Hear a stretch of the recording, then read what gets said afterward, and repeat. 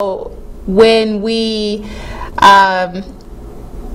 think about this scripture, and I think about rejecting knowledge, this is what comes to mind to me. Okay, so we have God's word here. Yes. Right? How? Because you know, people want to ask, how do we reject knowledge from God? Well, we have God's word, which and is the Bible, which is the Bible, and we have an apple. Rejecting God's word is just as simple as this: you have two things on the table. You have a problem. You're sick. You pick up the apple.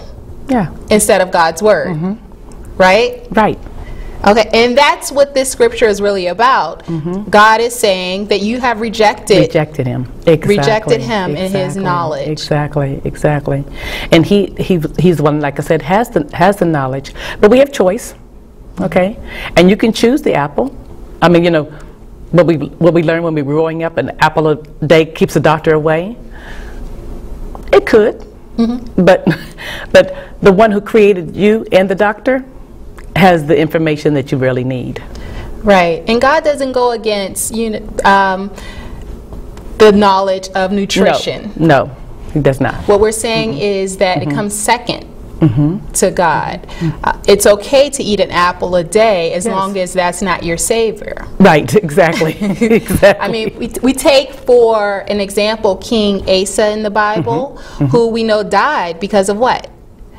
Didn't take the knowledge from God. Right. Didn't ask God first. Exactly. He didn't ask God first. He asked the physician first, and he died because of it.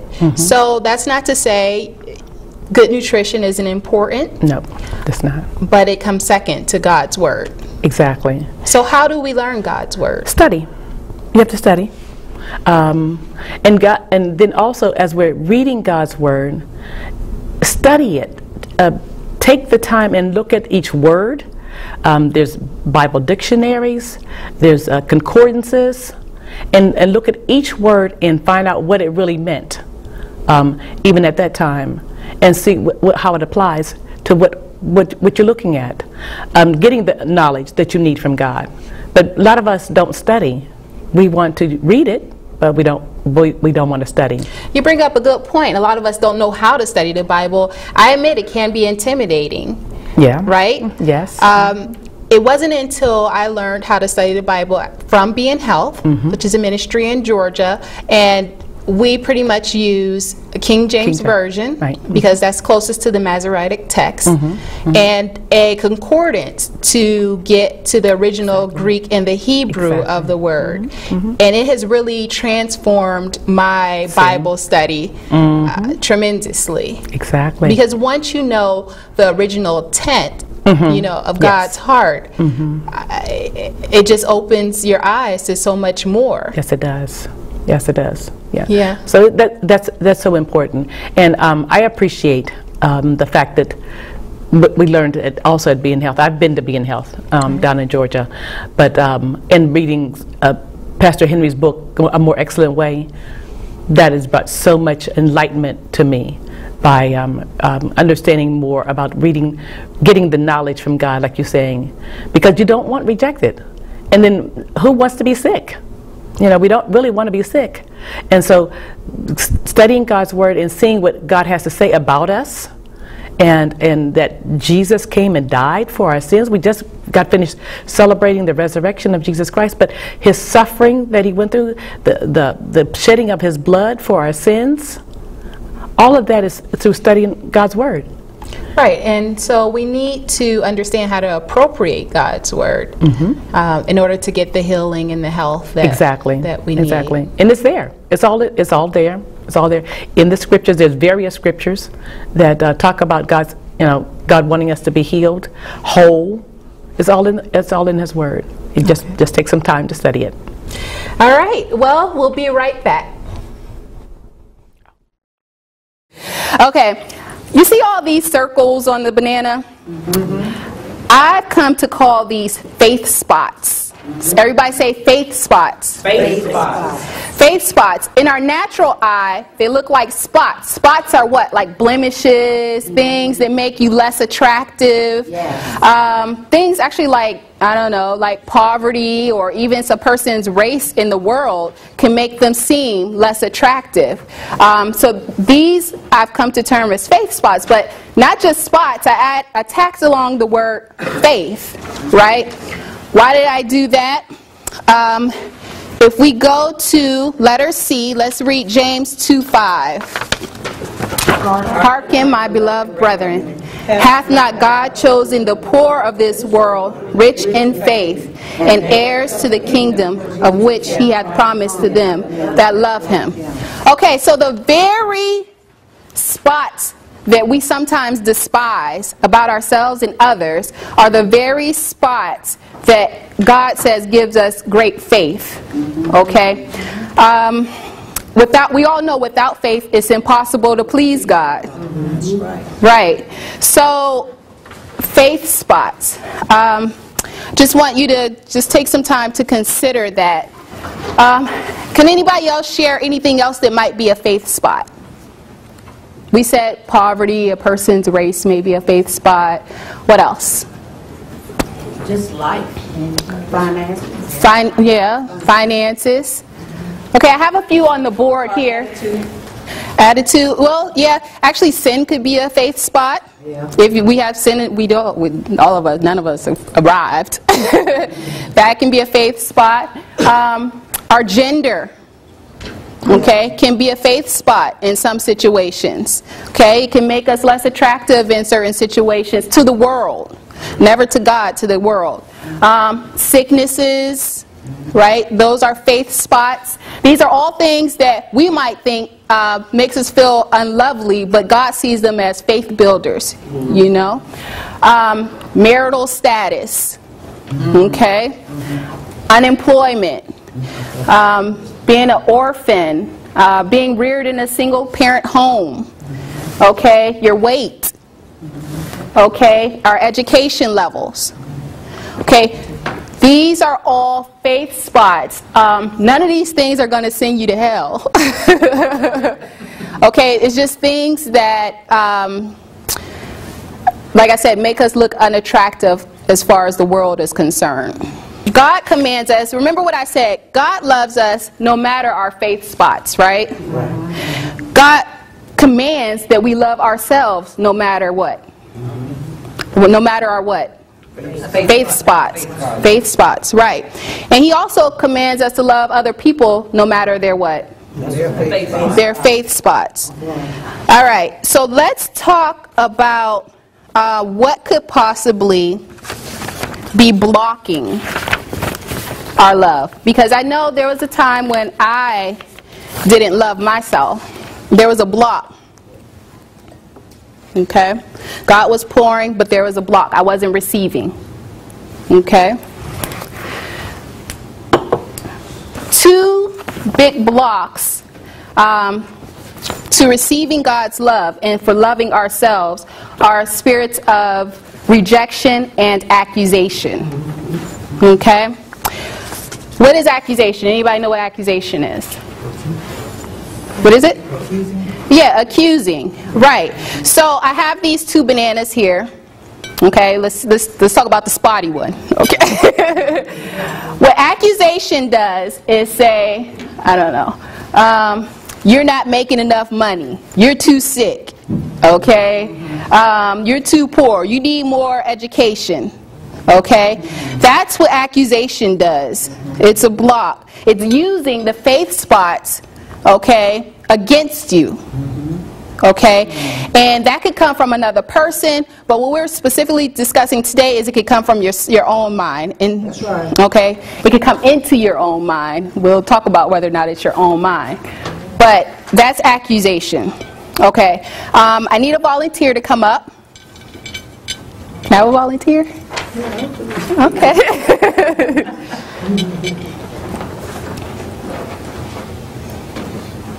Okay, and I just want you to pick a banana. She's going to pick the spotty one now.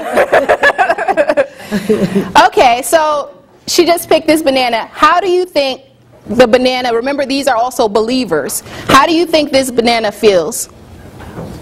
Rejected,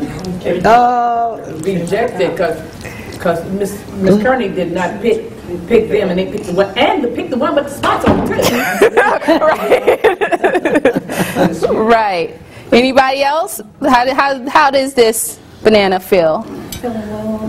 Lonely. Self-worth. Left out. Self-worth. There's something wrong with it. Yep. Right? Because it wasn't picked. That's everything you just said. That's the spirit of rejection. That's how the spirit of rejection talks to us. You're lonely. You're not good enough. You know. And don't have no spots on it either. Yeah, you're better than that's. I don't know if that's pride or whatever. You know, like I don't have any spots. Why didn't she pick me? You know? But that is pride. It is. It is pride. What's that? Too sick. Too sick? What do you mean? Like, you know, somebody that has like a disease that's Right. tearing them apart and stuff like that. Right. Yeah. Exactly. So yeah, that is a good example. But we already listed sickness as a faith spot. So we're supposed to love ourselves. When rejection says you're too sick, you know, say that I know I love myself. I'm fearfully and wonderfully made. You know what I mean? Just be confident standing in God's word, because we know that God accepts us with the sickness.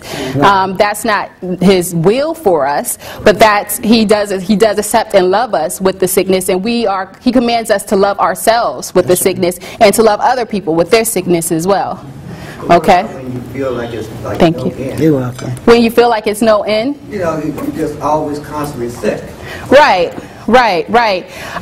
He still expects you to love yourself, you know, to love Him, love yourself. But it does get hard. You're absolutely right. And we'll talk about with some tools to combat that. We'll discuss that.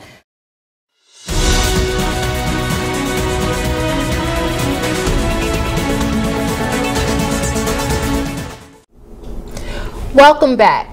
Pastor Donna.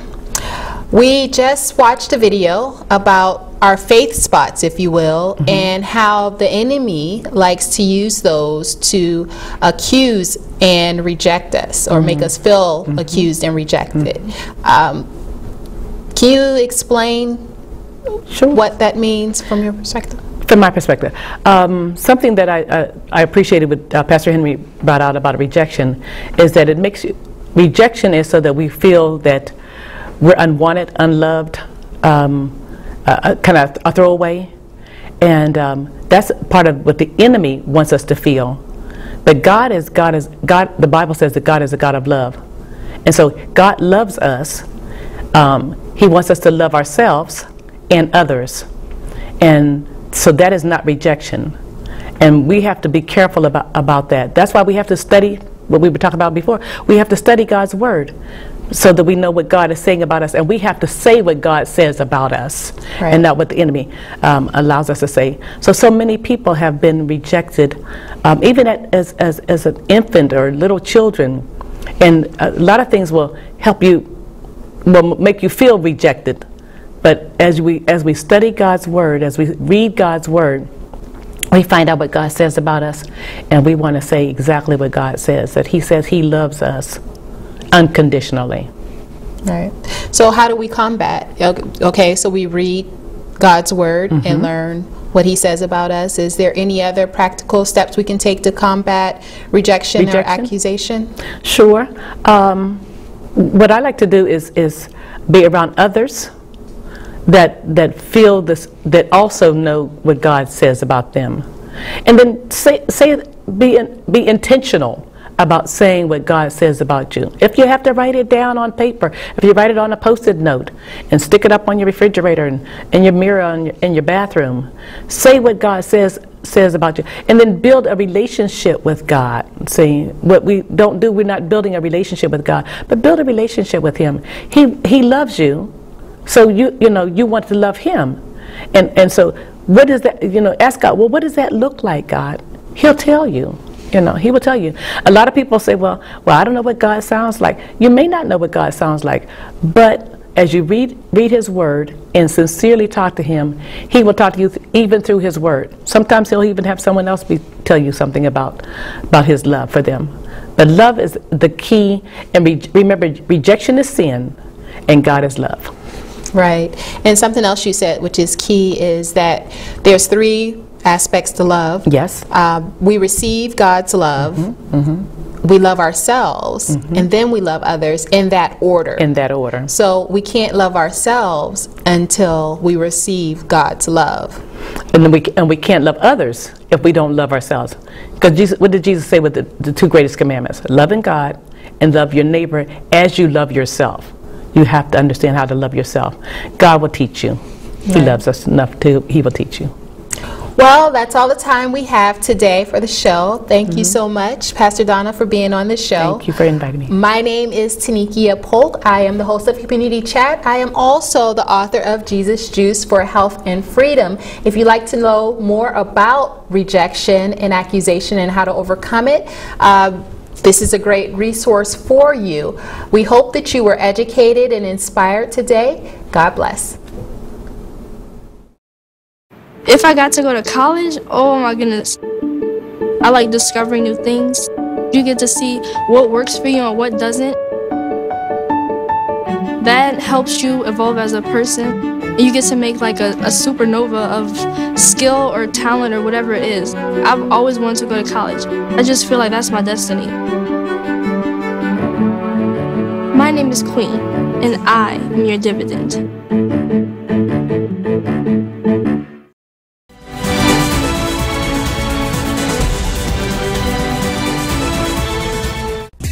This show was sponsored in part by Mannequin Chic.